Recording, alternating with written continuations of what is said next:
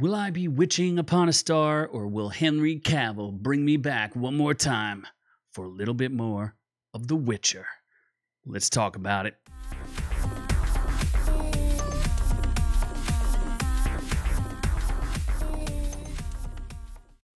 So The Witcher Season 3 is back. They're only dropping half of it. But I got to check out episode 1, and I'm going to break it down and see what I thought. We'll talk about it a little bit, see where things are, see how people are feeling. I'm the man you may know as Z from Our Reviews Will Kill You, and we're here to talk about Henry Cavill and the new season of The Witcher. My initial thoughts are it's tricky because I really didn't like season 2 all that much. And when I watched the recap, I was like, I don't really remember what went on in this show. It was a little convoluted, and the confusing and convolutedness does not stop. It continues. But there were things I liked about this episode, and there were things I definitely didn't like about the episode. It's just strange because I just don't really know how to feel about it. I know it wasn't what I would call gripping television. So I think that's the first part of it. It's not like must-watch TV. I think I'll slog through it. But I'm not exactly thrilled about it. The one thing I do know, though, is every time Henry Cavill is on screen, that man, he has charisma out the wazoo. Whether he's grunting at people or just walking and not saying anything, I'm still like, oh, what is he going to do next? Starts off with some good action sequences, but it does not... The pacing on the show is just off. And the writing is just... It just doesn't follow Henry Cavill enough and his character, because the other characters just aren't that interesting. Not even a little bit. And I don't even know who they are. They didn't do enough world building. They just kind of throw things at you, and you got to hope that you can follow. The one thing I will say, though, is the three-way of Ciri, Yennefer, and Geralt of Rivia. I kept thinking, there were times when I'm like, is this going to turn into like some weird step-parent weirdness? Like, what? There's definitely a part where Ciri and Yennefer are like giggling with each other, and they're like hugging and ice skating, and I was like, are they gonna start making out? What's going on here? I'm confused. And then they're whipping each other with towels, and I was like, what is this? What exactly am I watching here? But let's get into the spoilers of the breakdown as we take a look. This is from Collider, and it's just to give me an idea of the framework of the show, because I definitely don't know who everybody is anymore, even though I could have swore I watched every single episode of seasons 1 and season 2. It started to come back to me towards the end, but that's not the way that you want to dive into a show. And obviously, I remember the main cast, but it's all these like side characters where everybody's after Ciri, and they never really explain why. They're just like, yeah. The one thing I really kind of did like about Ciri's character is she has character development. She's not the bestest ever. She has a ton of potential, but she needs a lot of training, and she keeps struggling, and she keeps failing, and she keeps screwing up. And I thought that was good. That's all. I'd like to see somebody struggle. I want to understand, like, because how does it make them better? How do they improve? You know, she was trained by one of the most powerful witches and the most powerful witchers. So, interesting, right? So far, it was good. So, the whole continent seems to be after them, and they're just chasing them down.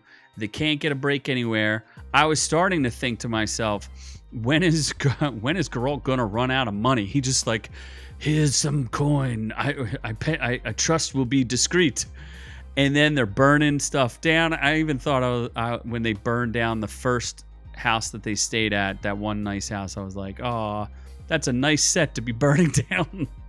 Because they torched that thing. It looks pretty good.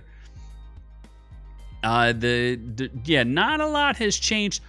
I thought this whole episode was going to be about that hunt thing.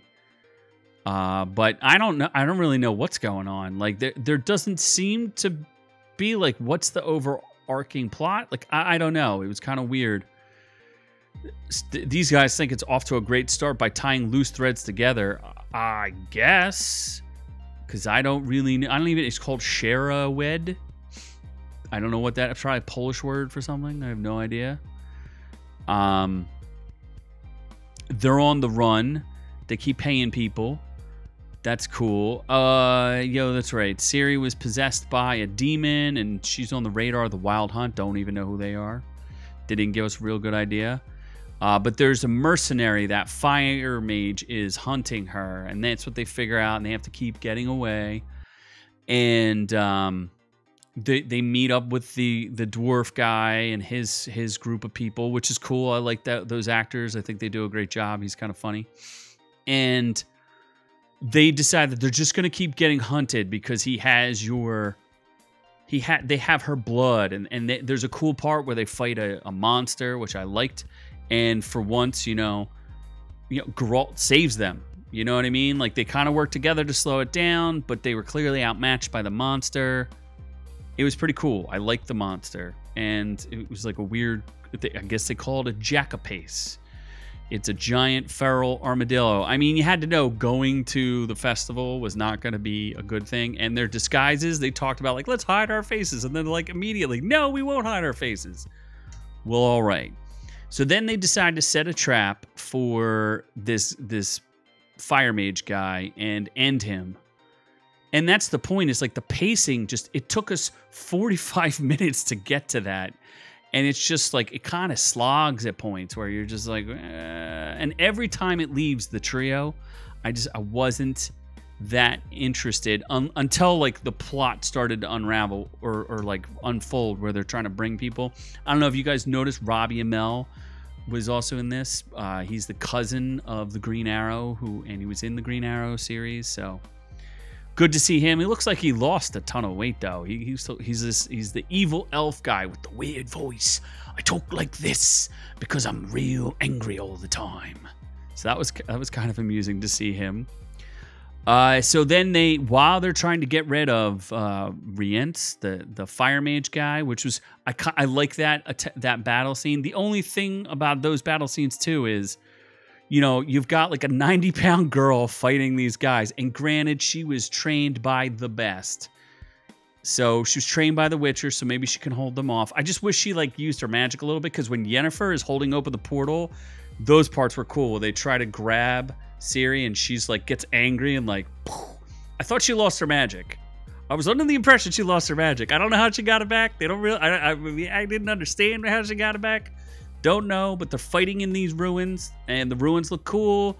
There's actually kind of an interesting monologue where it got interrupted because they showed up. There's peace. If there's, I guess the show is just bloated. If they cut that down to a 30-minute runtime or 35 minutes instead of 55 minutes, I think the show would be pretty good.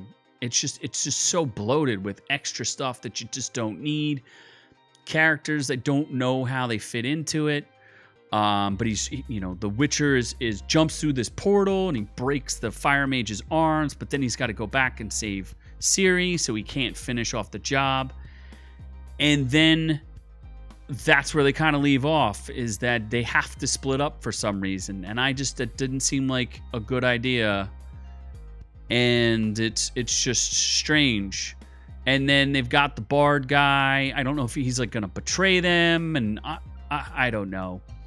The whole fight, they could just totally eliminate the elves and it would be completely, they're irrelevant to the story. I just don't really understand what all those are for. They're trying to make it like Game of Thrones, but we don't know the characters well enough, and they're not compelling enough for us to do anything. There's not enough interconnectedness. It feels like this giant continent where like nobody's connected.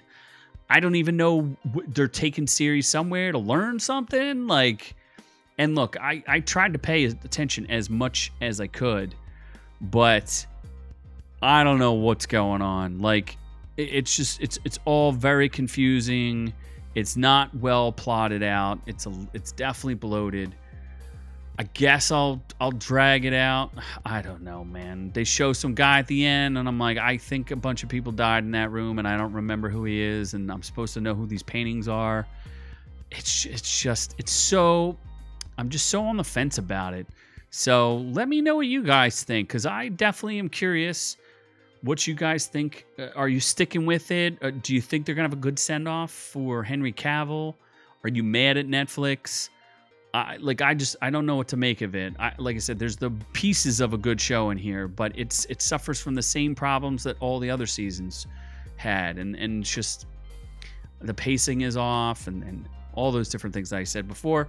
Let me know in the comments below. I'll read them all, and we'll have a little bit of a discussion, and let's talk a little bit more about The Witcher. Are you on board? You not on board? If you get the chance, though, make sure that you check out our live podcast. Well, we have a podcast. It's on iTunes, Stitcher, Spotify, all those places. But you can also come hang out with us, usually Friday night, 7:30 p.m. It's live here on YouTube. Catch us on Rumble. DM us on Instagram.